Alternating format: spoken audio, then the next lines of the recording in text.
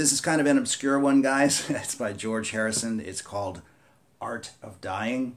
And I'm a big George Harrison fan, and when I picked up the 50th anniversary for All Things Must Pass, I discovered all these great demos, right? And I did one, I don't know, a few months ago for another tune, and this song is really interesting to me because the final version that's on All Things Must Pass is just rocking. And I think both Clapton and Harrison are playing those great lead breaks, and it's got the big production and everything. But again, on this 50th anniversary was discovered these demos, and this was an acoustic demo for Art of Dying. In fact, it's actually labeled Art of Dying Day 2 Demo, Take 1, okay? But it was so kind of intriguing, kind of dark and moody, that I thought I'd go ahead and do it for any other Harrison junkies that are out there, okay? So let me explain how he's doing this. We start with an E minor chord, and you want to use your two middle fingers for this. And we're placing the pinky on the 3rd fret on the B string, right? And then we're going to slide that down to the 2nd fret. And then finally to the 1st fret, and then open. So that's how you have to maneuver that. And then 1st finger. And of course that technically makes 3 different chords, E minor 7th, E minor 6th, etc. Okay? So the beginning of the demo is slightly cut off, like we're missing like a strum and a half or a couple of strums.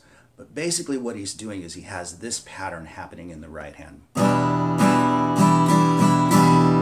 Right? Down, down, down, up, down, up. Now he's moving this finger on that last upstroke. Like that, okay? So you get that anticipation on each chord. And he does that all the way through.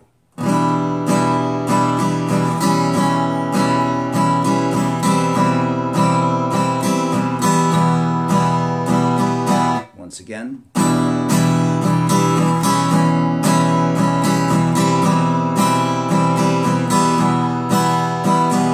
And then take the pinky and place it into the 2nd fret along with your other 2 fingers on the G string. Again, hitting it with that upstroke, and then let the pinky off. So now we have.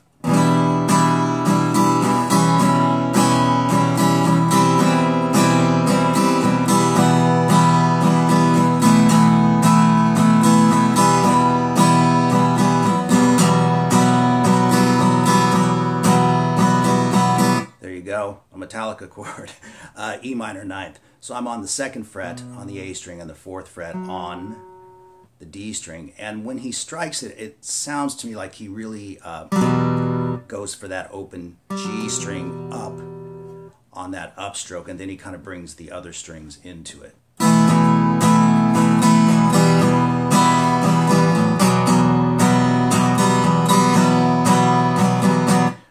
To say was the D string.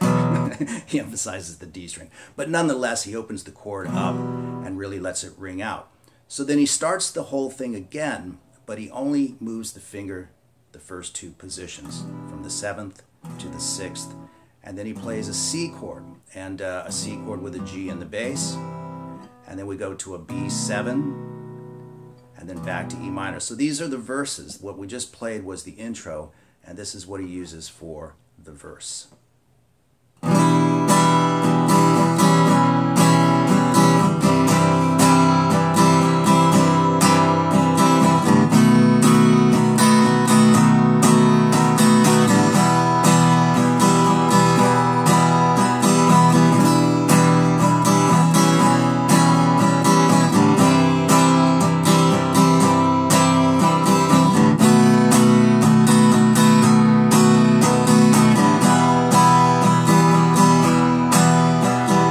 Once again, we've got that first movement from the minor 7th to the minor 6th.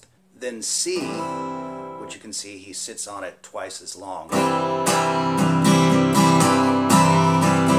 Then to the B7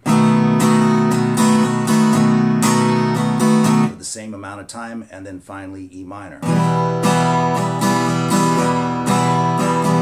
Then you start it all over again with the 7th to the 6th, okay?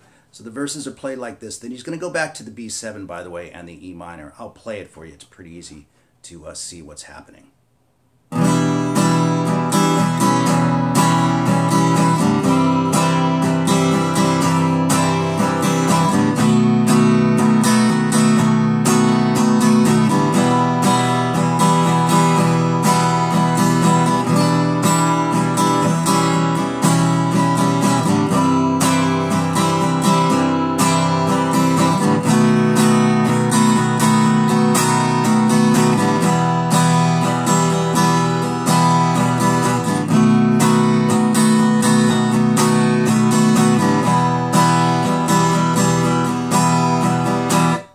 see that second time around, he doubles up on the B7 to the E minor. And as a note, those chords are more or less being hit on the downstroke, right?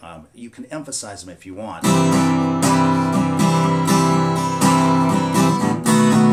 But he starts doing it pretty loose. You know, it's a demo, and of course you want to keep it loose so it sounds kind of nice and not too mechanical and repetitive. And then we move to the next section of the song where he brings in an E7 chord, which you can see on the screen, and then he's going to move to A minor, and then finally B7 again, and then back to E minor. So this section is played like so.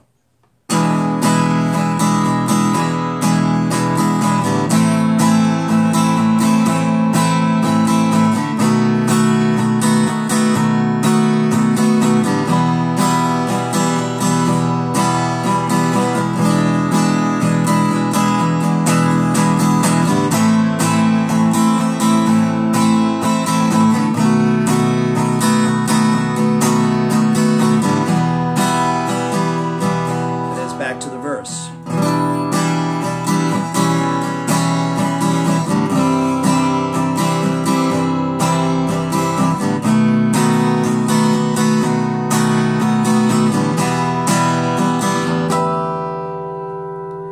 Anyway, a pretty simple tune to play, and but very moody, and the music, the chords, and the way he does it really fits the rather philosophical lyrics, right?